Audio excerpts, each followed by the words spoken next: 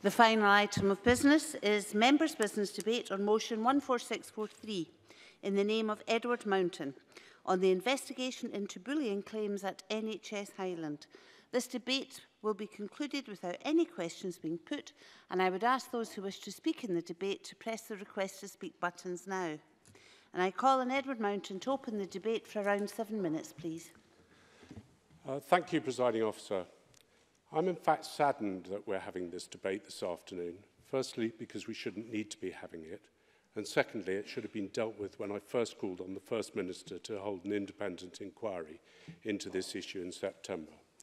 But I would like to thank those members of the Chamber and of opposing parties who have signed this motion that was in my name, particularly David Stewart, Rhoda Grant, Monica Lennon, Liam MacArthur, Alex Cole-Hamilton and John Finney.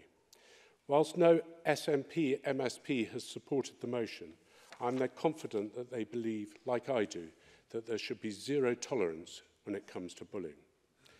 Now, I'd like to welcome also, before I go into the substance of my debate, those who've come from the Highlands to listen to this debate, who are up there in the gallery. And I'd like to thank them for all the work they've done in bringing this to the attention of the Parliament. I'd also like to welcome those that are following this on BBC Live. There is a huge interest in this matter. Now, Presiding Officer, when I became elected in 2016, it was apparent to me there were significant issues within NHS Highland, not just with waiting times and poor financial performance, but there was something else, something I couldn't quite put my finger on, something that frankly made me feel very uncomfortable. Now, I believe, Presiding Officer, that the way an organisation treats those that they work with paints a good picture of the way they treat those that work for them. In 2016, the deep division between patients in Caithness and Skye and NHS Highland warned me something was seriously amiss. Those protesters felt ignored, and that the NHS Highland had shown them an unbelievable level of arrogance, which is perhaps why over 1,000 of them took to the streets in Caithness on a wet and windy afternoon in October of that year. And my concern grew further when doctors and nurses across the Highlands started to contact me, informing me of issues and passing on correspondence from NHS Highland. A trickle became a flood. Issues that should have been addressed with senior management, but they felt they were unable to do so because of the response they received. And that attitude manifested itself at board level. The huge turnover of non-executive board members in the last 5 years should have been a flag to the then Health Secretary, but it wasn't. And what should have been an even bigger deafening klaxon to the Health Secretary was when the non-executive board passed the following motion on the 28th of August 2017. And I read that motion. We feel the culture and leadership of the organisation is a risk to our stated values and objective. Now, that is from the board of NHS Highland. Now, this motion was passed to the chair of NHS Highland, who subsequently denied he knew about it, and it was also passed to the Scottish Government. The result was a governance review, which condemned the executive management of NHS Highland. And I'm going to quote one paragraph of the report produced by John Brown, and it is as follows. If you want to look it up, it's paragraph 430. The chair should consider externally facilitated support, such as mediation, to provide a safe and secure environment for board members to meet with him and the chief executive to discuss recent concerns and for an agreed way forward to be found. Now, one has to ask, what exactly was going on in the boardroom that made it an unsafe and insecure environment? Well, perhaps exactly what was going on elsewhere in NHS Highland. On Friday, a meeting organised by the GMB and whistleblowers was set up to discuss bullying. And we heard stories about what was going on. And I want to quote just one of the 100 plus that have been reported. And I quote, and this is from a lady, "Each time it got worse and worse, crying and begging my husband before a shift not to make me go in, and crying when I returned home. My bullying in the workplace got so bad that it affected my mental health. It was so bad that not only it affected me in the work, but also my home life and my life with my kids." Now, this is from a healthcare professional doing her job. And she is not the only one.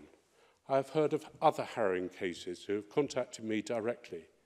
I've been so concerned that on one occasion that I contacted the office of the Chief Executive of NHS Scotland to seek help, as NHS Highland remained uncommunicative. But it doesn't stop there.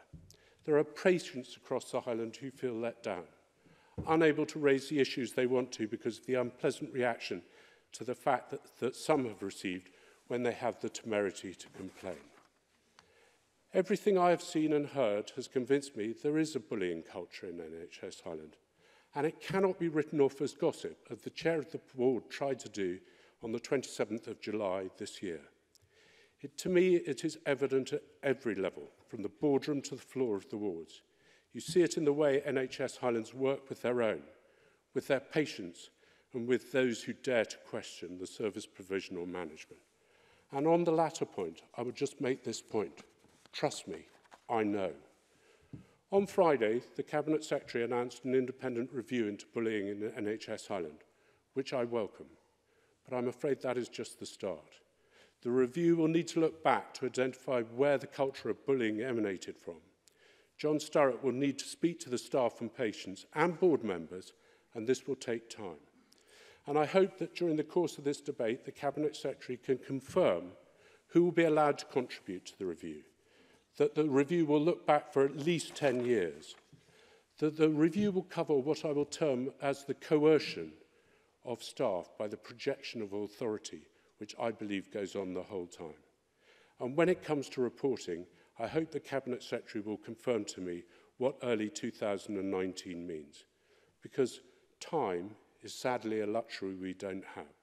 We have to address this issue that is festering and I'm told has been around for over 10 years. We need to do it, Cabinet Secretary, for the staff, the patients and the victims in NHS Highland. Bullying has no place in any of our institutions, and particularly not NHS Highland. Thank you, Presiding Officer.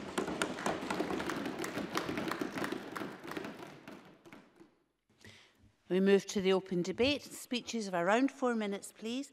And I call Gail Ross to be followed by David Stewart. Thank you, Presiding Officer. Bullying, discrimination, intimidation, victimisation, abuse, harassment. We teach our children from a young age that this behaviour is not acceptable in nursery and school. It's not acceptable in college and university. It's not acceptable in the workplace, and it should not be acceptable, full stop. When the news broke in the press that 4 clinicians had come forward to say that scores of health workers had been or felt they had been bullied at various NHS Highland establishments across the Highlands, there was quite rightly a condemnation of such behaviour. Presiding Officer, I am not going to go into the detail of the allegations because, for me, that is something for the investigation to explore.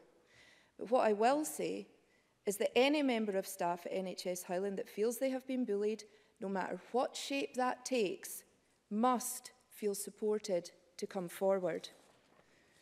I have met with staff locally, government officials, and spoken to the Cabinet Secretary about this. And on the 15th of November, I asked the government about an independent investigation. And the answer from the Cabinet Secretary was as follows, quote, "The scale and scope of the allegations of bullying and the time span of these in NHS Highland is such that I need to understand the issues that appear to have led to a culture where these concerns cannot be raised or resolved satisfactorily by the board. To ensure all the issues can be raised and heard by those involved, I have commissioned an externally led independent review. This review will consider all the circumstances that have led to the allegations and make recommendations. My officials continue to hold discussions with NHS Highland staff and their representatives, and we will finalise the scope of the investigation during the week beginning the 19th of November and look to announce who will lead the independent investigation as soon as possible thereafter." End quote. Then on the 23rd of November, I asked who will be leading the review and what the scope of the review will be. The Cabinet Secretary answered, quote, "I have asked John Sturrock QC to lead this independent review to explore the underlying issues and concerns that have led to allegations of bullying and harassment within NHS Highland." The review will include conversations with affected individuals, including current and former staff, their representatives, board members and health board management. The scope of the review will be to create a safe space for an individual and/or collective concerns to be raised and discussed confidentially and with an independent and impartial third party. To understand what, if any, cultural issues have led to any bullying or harassment, and a culture where such allegations apparently cannot be raised and responded to locally. And to identify proposals and recommendations for ways forward, which will ensure the culture within NHS Highland in future is open and transparent and perceived by all concerned in this way. The review will commence with initial meetings taking place before Christmas. A review report with proposals and recommendations for ways forward will be provided to the Scottish Government in early 2019.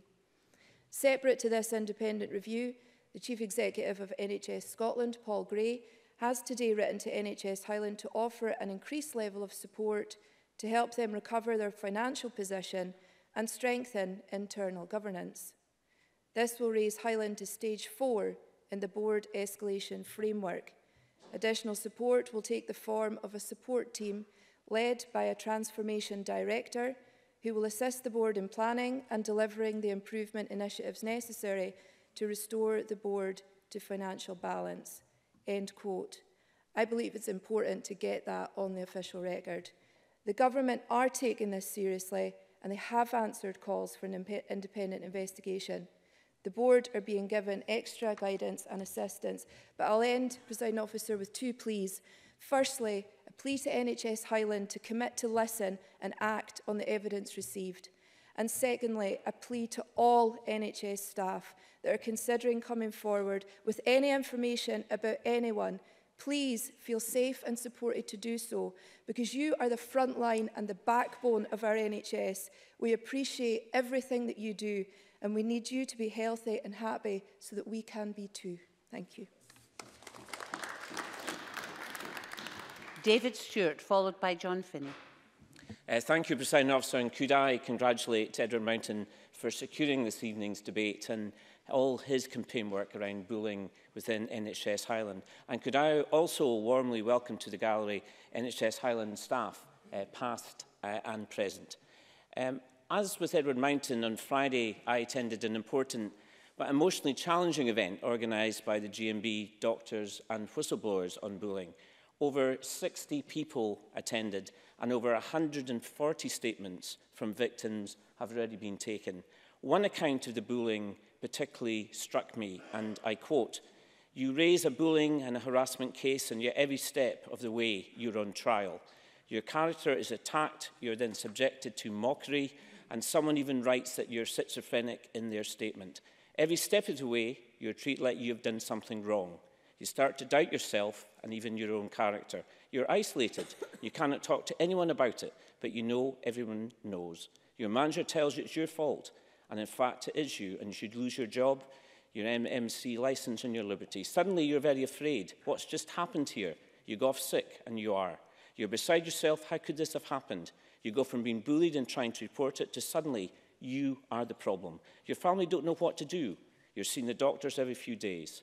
You think about taking your own life. Your family and partners stay with you. They are scared to leave you alone. They don't talk about it even now." Presiding Officer, the staff I met before and after the above event had all worked for NHS Highland at some stage in their careers. In addition, as with Edward Mountain, I had spoken to several former board non-executives over the last year and also received many phone calls and emails from concerned staff in administration, frontline nursing and GP practices. It seemed to me that there was an underlying toxic culture of bullying. This clearly was having an effect on staff morale and emotional health. And the wider issue, to me, was the possible effect this was having on the credibility of NHS Highland and its ability to recruit and retain staff. It's also difficult to measure the effect that it's had on patients, but surely it has had an impact. So for that reason, I do welcome the Cabinet Secretary's written answer on Friday, which with perfect timing coincided with the bullying conference that I and my colleagues were attending. And like Edward Mountain, I'd also been calling for an independent QC-led review, and I welcome the terms of the review to include current and formal staff. Could the Cabinet Secretary or the Minister in their closing speeches confirm whether there's any time limit in respect to formal staff in terms of when they left? And what about patients? If they've witnessed or experienced bullying among NHS staff, will that be considered by the Sturrock Review? Will the findings be published in full? And will the Health and Sport Committee have a role in the proceedings? Could I also ask the Cabinet Secretary about the role of ACAS? I contacted them and the Chief Executive, Anne Sharp, said to me, and I quote, "We would be pleased to meet all or any of the representative bodies, ideally face-to-face. While an investigation is not within our remit, we can conciliate in any dispute and carry out work to improve employment relations." I'm also struck, Presiding Officer, by history repeating itself. The Francis Review, led by Sir Robert Francis QC, examined bullying in the NHS in England. Its recommendations stressed early support for whistleblowers, cultural change, prevention of isolation and containment, and legal protection for whistleblowers. And members will know that the Independent National Whistleblowing Officer will be subject to a superfurnative SSI in the spring of 2019, which will be held by the Health and Sport Committee, of which I am a member. This is an important recommendation, notwithstanding the recommendations in the Sturrock Review. It will provide new principles, standards and procedures to protect and enhance the role of whistleblowers. In conclusion, Presiding Officer, this has been a timely debate, and everyone has the right to be treated with dignity and respect at work. Bullying and harassment are unacceptable and are a violation of human and legal rights. Let us look to the new year and the conclusion of the review for a new dawn where staff in NHS Highland start afresh in safety and security as respected, dedicated professionals, free from the dark cloud of bullying. Thank you. John Finney, followed by Donald Cameron. Thank you, Presiding Officer. And as is the convention on these occasions, I'd like to thank my colleague Edward Mountain for securing this debate. Now, the member will know full well I haven't always agreed with his pronouncements in relation to NHS Highland, and that's certainly the case tonight. I think there's been a conflation of ideas, so I would like to restrict myself to the wording of the motion, which I think is important. And who isn't going to condemn bullying in any shape or form? And I also will condemn the people who've stood in silence and watched that happen, and the institutional arrangements that have allowed that to happen. So, as the motion says, I also welcome the independent review, and I commend Jock Sturrock, as he's often referred to, a man of the highest calibre who's got a history of understanding the meaning of words and listening, and that's the important thing. So, I think the other word from the motion that I would like to comment on is the word promptly, because I think what's very important is we get this matter understood and resolved, and that should take the time it takes. So, like others, like the two members who have already spoken, and indeed, along with Ian Blackford, the MP for one of the MPs for the area, I attended Friday's meeting, and I have to say it was very harrowing to hear some of the statements, and I commend the people who have come forward. Now, we were all given a very large folder, and that contained a lot of harrowing information, and I hope, and indeed I'm sure, that information will be made available to Mr Sturrock. The dignity you can show anyone in a workplace is very important. In a previous career, I was involved as a Police Federation official literally just across the road, and we discussed the introduction of Equality and Fairness programme. Now, police is quite a challenging environment given the rank structure there, and it would certainly seem that if it's perhaps embraced the philosophy of equality and fairness perhaps better than across the road. But key to that is dignity. You can have all the processes in the world, and I don't doubt that Mr Sturrock will unearth that there's a great wealth of policies sitting, gathering dust on a shelf. Because it's my personal experience, and I won't go into casework other than to say, having dealt with a particular case, it's apparent that the timescales, often the case with employment disputes, went right out the window. And that sends a very clear message to someone. If someone is too busy to deal with your issue, if someone's going to be on holiday, if someone has left the organisation, I want to understand the value, for instance, of any exit interviews that have taken place, because people have talked about the loss of people, and David Stewart's talked about the potential of recruiting and retaining staff. It's important. So we need to understand the systems that are already in place and those that should be in place to address concerns. I also want to pick out, I was very grateful for the Cabinet Secretary's response to my colleague Gail Ross's question. I thought it was comprehensive in saying, you know, the timing was the timing, and whenever it is, if someone's saying that they're going to create a safe space for people to come forward, then I'm very happy to commend that, and the confidentiality that's ensured with that process. There is no doubt that Mr Sturrock's an independent and impartial third party. I sought earlier in this process I made a suggestion to NHS Highland, and that was, again, back from my days where there was an instance of bullying in the then Northern Constabulary, using health and safety legislation as a health and safety rep, called in the expertise of the Institute of Occupational Medicine to come in and examine the workplace. That was a suggestion that was noted but not taken up by NHS Highland. So I think it's fair to record that there have been issues over a period. I think probably what I'm keenest to come out of this is that we have a safe working environment for people, but that there's not this big black cloud hanging over the NHS in the Highlands. The majority of people I speak to know nothing of bullying. What they know of is the quality of care they've got, the very high standard of care they've got, and I wouldn't want anything we do or say to impact on that. I think it's fair to say that the NHS Highland is a caring organisation. People would have imagined that care would have transferred to the well-being of their staff. Hopefully that's the case in the future. I look forward to Mr Sturrock's work, and I'm sure we'll be discussing it again in the future. Thank you. And the last of the open debate contributions is from Donald Cameron. Thank you, Deputy Presiding Officer. I'd like to begin by thanking my colleague Edward Mountain for not only bringing this motion forward to be discussed this evening, but also for his dogged persistence in raising the profile of this issue and in campaigning for the staff who are at the centre of this debate.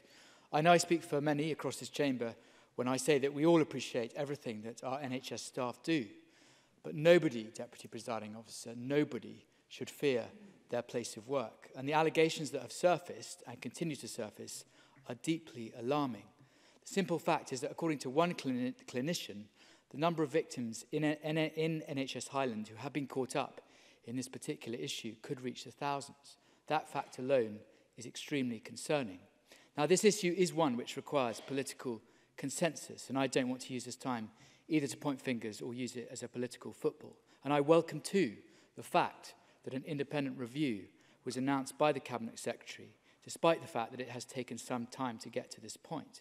In particular, I welcome the appointment of John Sturrock QC to lead it. I happen to know him fairly well. Many years ago, he was one of the people who trained me as an advocate. And I can attest to the fact that he will bring a robust, rigorous and measured approach to this review. He also has a hugely impressive track record in mediation, and I'm sure that his stewardship of this review will ensure that those who brought this issue to light, and indeed those who have since come forward with their experiences, can rest assured that no stone will be left unturned in this review. It's critically important that we do not turn this issue into a witch hunt or seek to prejudge the review and the allegations that have been made. But it is clear from the sheer number of complaints that have been raised that there are serious questions to be asked. And I share the concerns of others that the initial response to claims from the management of NHS Highland did appear to lack any awareness of the extent to which these problems existed. At the end of October, NHS Highland stated that they were unanimous as a board that there is no systemic culture of bullying. Now, I find that last statement very difficult to reconcile with the facts we now know, because what has happened since that statement and what continues to happen is that a number of clinicals and medical professionals have come forward to tell their stories that they have been too frightened to disclose. They deserve to be commended for their courage in speaking out. And one of the worst stories I read in the media was the example of one employee, former employee, who contemplated suicide as a result of his experience. That story should haunt us all. The fact that someone felt so badly let down that he considered ending his own life is a stark reminder of the human cost of this situation. And I'm pleased now that the NHS Highland Chair, David Alston, has welcomed this review. Deputy Presiding Officer, it is clear that there are many questions that need to be both asked and answered. And I hope this review is as extensive as possible. And as John Finney has just said, it reports promptly, albeit with due regard to the evidence. I'm sure it will. It is clear we need to avoid rushing to prejudge its outcome, But what is obvious, it seems to me, is that there's been a very serious breakdown in communication between the NHS management in NHS Highland and its wider staff. And it seems that many people have felt that they cannot disclose issues for fear of retribution. And there is a deep, deep problem, it seems. And I sincerely hope this review will go some of the way towards rectifying that situation, and also that any recommendations will be looked at more broadly across the wider NHS in Scotland. Because if we don't care for NHS staff, if we don't care for our carers, then we are in serious trouble. And I hope, Deputy Presiding Officer, this day marks a turning point, not just for health provision in the Highlands, but across Scotland too. Thank you. I now call on Jean Freeman to respond to the debate for around 7 minutes, please, Cabinet Secretary. Thank you, Presiding Officer, and I'm grateful for this opportunity to set out what the Government's position is on this matter and what we have done. I think it is clear, as has been said across this chamber, it is a sentiment that I would share with all the members, which is to condemn bullying and harassment in any shape or form. The bottom line is that bullying and harassment is an abuse of power, and an abuse of power is something that offends me personally and deeply.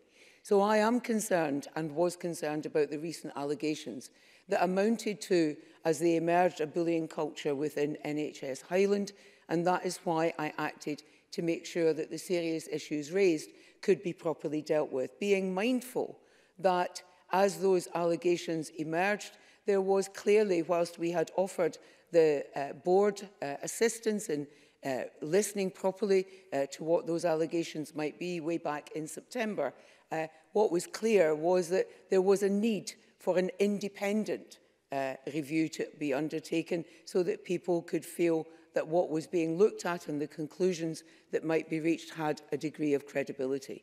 What I want to understand from that review is why there are still so many staff who feel that they can't raise concerns about what is an issue that is important to them and is therefore a valid issue. That tells me that there is something that we need to tackle. And if there is anyone in our health service who feels bullied or harassed, we need to address it. What is clear is that whilst we have policies and procedures, it is still the case that underneath that people feel unable either to speak up, or if they do speak up, then they feel that they are being closed down and those policies and procedures are not working. That is partly why, in addition to the independent review, and I will take the time to answer the questions that have been raised by members in their contribution, but that is also why I have raised, as my ministerial colleagues have in every annual review that we are undertaking of every health board, questions around these matters, particularly with area partnership forums, to begin to understand, even in boards where we do not have the situation that we face in NHS Highland, and that is the case for the majority of our boards, it is still the case that we may have situations where staff feel, about 15%, I think, from the most recent survey, feel that in some way they are being bullied and harassed, but those issues are not surfacing. So we need to understand what it is, what is preventing that. And in that regard, our staff side, our combination of trade unions, RCN, BMA and others are one of the ways in which we can harness some of that work. In terms of NHS Highland, as members already know, on the 23rd of November, I announced that John Sturrock, a QC, and Mr Cameron is absolutely correct, a QC of some standing, some significant respect in this area, and indeed a highly respected mediator, has agreed to conduct that independent review into the allegations of a bullying culture at NHS Highland.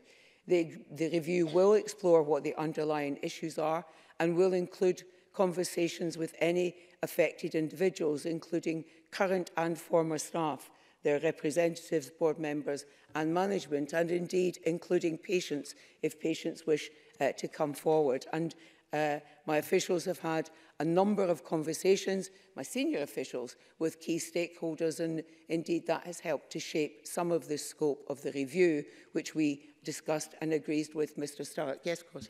Rhoda Grant. Given that Mr Sturrock is carrying out this investigation, how safely can people divulge information to him because he has to have an understanding of what's happening. But at the same time, if there are people perpetrating this behaviour, that has to be dealt with. And I'm wondering how that interacts and what control people will have over where they report and what happens with the information they give. Because if they're afraid to speak out, then they may be willing to speak to Mr Sturrock, but want nothing else pursued if that is a fear. And, you know, that comes down the line then. Jean Freeman. I'm grateful for that question because it is actually a very important question. There are two sets of issues here that we need to deal with. The first is for Mr Sturrock, and he's already begun work by contacting a number of individuals and making his presence more publicly known. For him to understand all the issues and to hear from all the people who want to come forward and speak to him about their own personal experience or instances that they have witnessed, so that he can begin to form his view through that safe space for the concerns to be raised and discussed confidentially, and to form his view in terms of the overall culture. What is the prevailing culture? Why are these matters being raised in the way they are? Why do people not feel that they are able to pursue those? And then alongside, he will have to identify individual specific instances that need to follow a different process if the individual wishes them to do that. Because in any bullying culture, then there are those who are bullied and those who bully. And we need to be able to address both in that. So that is why, in answer to another question that Mr Mountain raised about how early in 2019 are we talking about, what I have said to Mr Sturrock is that I am looking for at least interim recommendations in early 2019, but until he begins this work, we cannot be absolutely certain exactly how long it will take him in its totality, because we need to see what the volume of individuals he should be listening to and taking account of are, especially if it is past as well as present. But I need to know and have some degree of pace around this, so that if he has interim recommendations, then we have those in early 2019. And in response to Mr Stewart, yes, they will be public, and I would expect the Health and Sport Committee in the Parliament to want to discuss those and indeed to want to discover from me what I intend to do about them, and also pick up some of Ms Grant's issues around individual cases and how those individual cases, if the individual wants to pursue it, how they might be then addressed. And until he has begun the work, then that's not something we particularly know. Presiding Officer, I'm very conscious of time. If I can just cover a couple of other areas in terms of what was asked. Both Mr Stewart mentioned ACAS, Mr Swinney also mentioned the source of other not Mr Swinney, Mr Finney. I'm sorry to have done that to you. If you want to be responsible for education, I'm sure I'd share it with you. What Mr Finney asked was about other areas of expertise, and that is for Mr Sturrock to determine where else he might want to seek other areas of expertise to help inform the work that he is doing. And obviously, as a government, we will continue to support him in that. I'm conscious of time, Presiding Officer, so let me just finish by reaffirming that I do take this matter very seriously indeed. I am looking for those interim recommendations, in part in answer to Mr Cameron's point about where are the lessons here to be learned for our health service as a whole. Abuse of power in any form by any individual in any organisation is utterly unacceptable, and in our health service above all, which is compassionate, caring and highly professional in NHS Highland as it is elsewhere, our staff deserve to be treated in the manner we expect them to treat our patients. Thank you very much. That concludes the debate and the meeting is closed.